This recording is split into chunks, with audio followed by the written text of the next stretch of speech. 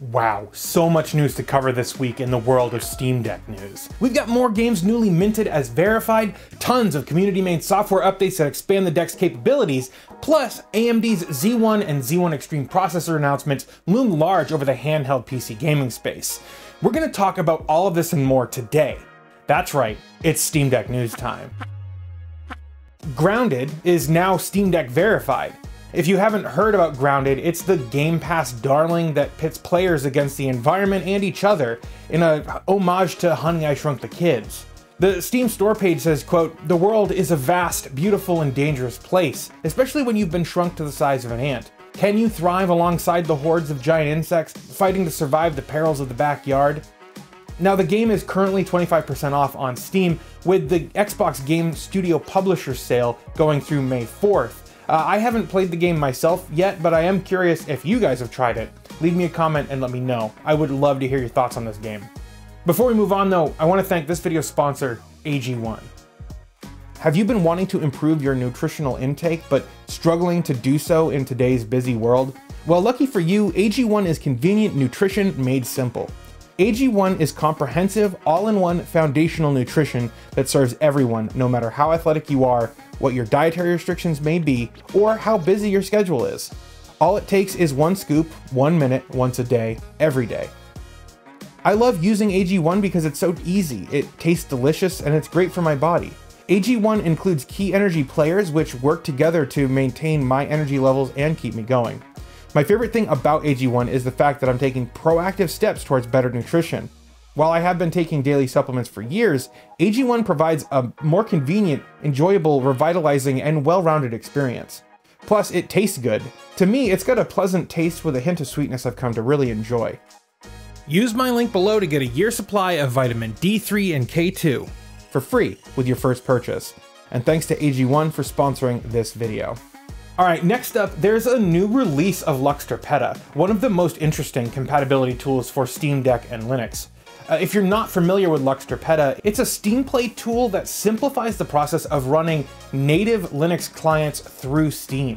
For example, if you have Doom in your Steam library and you want to play the game using Chocolate Doom, Luxtorpeda is your best option. Same goes for Revolt using RVGL, Rollercoaster Tycoon using OpenRCT2, Star Wars Jedi Knight using OpenJK, Morrowind using OpenMW, and so many others. There's a link below for Luxtorpeda's compatibility list. Luxtorpeda simplifies the process 100-fold by getting the open source clients set up and ready to rock. Why am I talking about all this? Well, because the latest version of Luxtorpeda is out right now, version 63. This version updates most engines to their latest build, and they're built against the Steam Linux runtime to make everything that much less of a headache. If you're interested, I've made a video about getting set up with Luxtorpeda here. Go ahead and check that out. Alright, next up, EmuDeck just dropped a massive new update for their amazing emulation tool. And they've created a nice landing page that highlights every new feature. The interface has been completely redone to make getting to the most useful functions of EmuDeck easier, as well as adding helpful notification banners. Managing emulators has its own dedicated page where configurations can be individually managed or updated all at once. It's very easy to see at a glance which emulators are installed, which ones need updates, and which ones are available to be downloaded and managed by EmuDeck. Those looking to move their EmuDeck installation to a bigger SD card or storage device will be thrilled with the new Migrate installation function. Those who want to just copy over their ROMs and BIOS files from another drive will find the USB transfer wizard to be invaluable. Interestingly, EmuDeck has added a cloud service manager to set up gaming-centric services like HYTE or Moonlight PC streaming, and even things like Disney+. These are nice additions for those who want to use their deck for things other than gaming. Next, Steam ROM Manager got a fresh EmuDeck coat of paint, and several new emulators were added in, such as Melon DS, Rosalie's Mupen GUI for N64, and Yuzu Early Access. Possibly the biggest addition is the EmuDeck store. Now, this isn't a storefront where you're going to be buying, classic Nintendo ROMs or anything, but that's something Nintendo should do.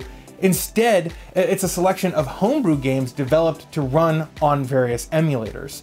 With all of the AAA and indies competing for our attention, it's hard to know what cool homebrew is actually out there, so I appreciate this feature. They've even added a featured game list when you open the store, so it's simple for anyone to dip their toes in the water of homebrew games.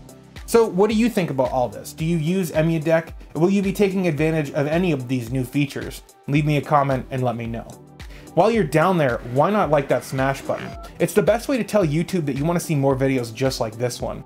We have new content here on the channel every Monday, Friday, and Sunday, so make sure that you get subscribed so you don't miss any of that.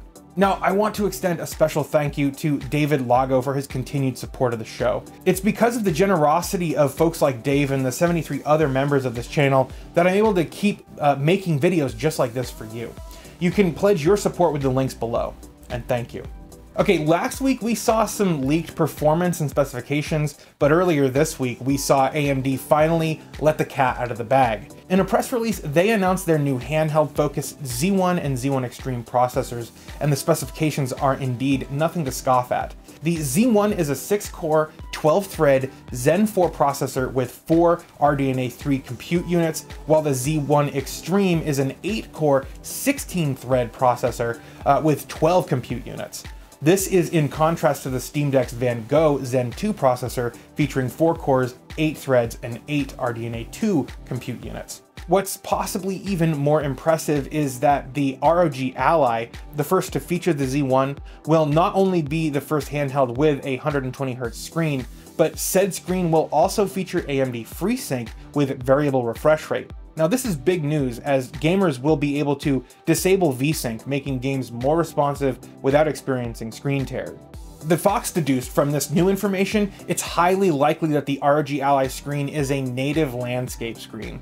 That's huge for a Windows handheld, as native portrait screens often cause issues with older titles. Depending on how the ROG Ally is configured by the user, there could be the possibility of VRR saving some battery life too. Now, let me stress how the ROG Ally is configured could make a huge difference out of the box for battery life. Without having the full Ally in my hands, I can't say for certain, but it stands to reason that with some tinkering, the ROG Ally could probably get comparable battery life to the Steam Deck with more power, or more battery life at comparable power. Whether Asus is going to set the TDP of the device out of the box to something reasonable is something we'll have to wait and see. If Asus wants to live up to their double the Steam Deck performance, they may have to double the TDP, resulting in subpar battery life. Out of the box, impressions are huge to the success or failure of a product. Just look at Apple products. If John Smith buys the ROG Ally from Best Buy as his first PC gaming handheld, and the device is loud, hot, and has battery issues, that could be the death knell for public reception.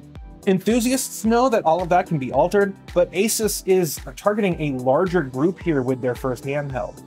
Another aspect that could sway public opinion is how much all of this is going to cost. While we haven't got official confirmation yet, Asus told PC Gamer that it will be below $1,000. That's great and all, but if the entry model starts at $800, then Asus will have an uphill battle to say the least, selling to customers used to subsidizing consoles like the Nintendo Switch. Asus has the advantage of being a larger manufacturer, so they can actually bulk order components, but there might be something else happening behind the scenes. This is all just speculation, but in AMD's press release for the Z1, the first use case they mentioned for this new processor was Game Pass. Not Steam, not Destiny 2, not Fortnite. Nobody here at Heavy Element paid much attention to the branding of Game Pass on the ROG Ally's Best Buy page, but now we're starting to wonder if Microsoft is helping to foot the bill, or at least a portion of it here, effectively subsidizing the cost of the ROG Ally. I mean, in AMD's press release, they featured a quote from Xbox's head of hardware, Roseanne Sones. All of this makes the ROG Ally seem like Xbox's first unofficial handheld via Game Pass. And I mean, honestly, this could light a fire under Microsoft's ass to make Windows more usable on handheld devices like this, instead of just cramming ads into computers that we've already paid for. But I don't see that on the horizon for them. I really don't see anything built into Windows to manage all of your games. Instead, I suspect it's just going to maintain the PC Game Pass launcher. Next up, a new hardware revision for the Steam Deck has been spotted in the wild. At first glance, the revision appears to change two major things. The top image here is the design of the current model, the bottom is the new design. The first thing to note is the placement of the audio cable. It no longer runs over top of the battery. It could also be missing from this picture, but time will tell. The biggest thing I noticed though is the thermal management.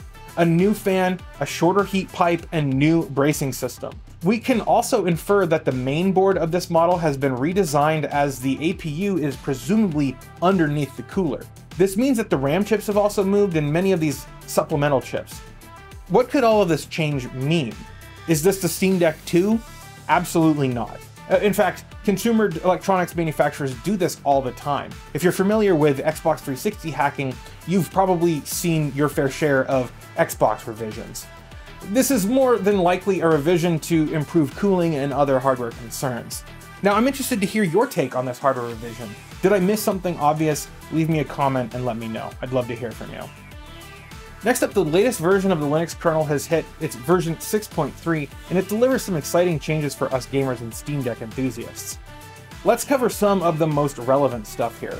We have improved Steam Deck hardware support, improved support for the Logitech G923 Xbox Edition steering wheel, and support for the 8BitDo Pro 2 wired controller. Now, I've personally been thinking about picking up the 8BitDo Pro 2 controller for a while, but reports had been that it didn't really have support on Linux. But now that drivers are appearing in the kernel, I'm excited to get my hands on it. While it won't be supported on the Steam Deck until kernel 6.3 makes its way to SteamOS, I'm definitely going to be picking one up soon, and there's a link in the description if you want one as well. Now, as we usually do, we're going to end this week's Steam Deck news video talking about the software updates for Steam Deck. Now, on April 25th, the SteamOS 3.4.7 beta hit with a new graphics driver update specifically for Star Wars Jedi Survivor. Now, last week they released a new version of Proton to expand support for Jedi Survivor, and now we're getting a driver update too. This is massive, since Valve is assuming a hardware vendor role here. I mean, typically hardware vendors release new drivers that optimize consumer hardware for massive releases. And it seems Valve might start doing that for upcoming releases on the Steam Deck too. I'm totally game for that. Then on Wednesday, Valve released a new stable client update that fixed forcefully updated controller layouts when a game using game-bundled Steam input configurations updates their official configuration. Now, overall, things have been rather slow on the Steam Deck client update front. For almost a year, we've been getting 2 or more beta client updates per week, with several notable changes each. This last month, though, the number of client updates has slowed to a crawl with 1 or 2 minor changes per update. We had almost daily updates in the beginning of April, but then on April 6th, we had a normal beta update with 6 fixes. Then 12 days later, we had another beta client update with only 4 changes. And it's been 10 days since we've had another beta client update. Valve generally goes on vacation every spring, so that could definitely account for the dry spell here, but let me know your theories in the comments below. Well, that's all of the Steam Deck news that I could find for this week. I want to hear your thoughts about anything we talked about or any story that I might have missed. Sound off in the comments below. I want to shout out my friends on Patreon, my YouTube members, and my ViewSync Premium members who make what I do here a reality. If you believe in the work that I'm doing, you can support this show with the links below, and thank you. That's going to do it for now, though. Thank you so much for spending your time with me here today, and I'll see you next time.